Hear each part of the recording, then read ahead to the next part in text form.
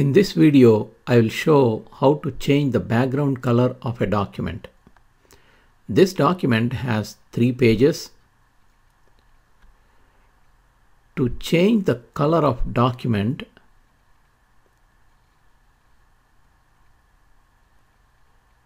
click on Design,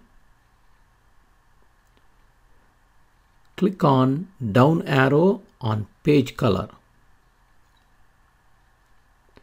Now you can select a color you want for the document.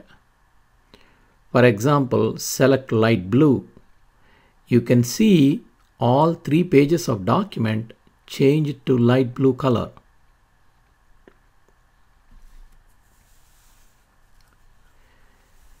You can also change the text to a different color for better visibility. Select the text. Select a font color, for example, yellow, and you can see the text color is changed to yellow with the document background color as light blue.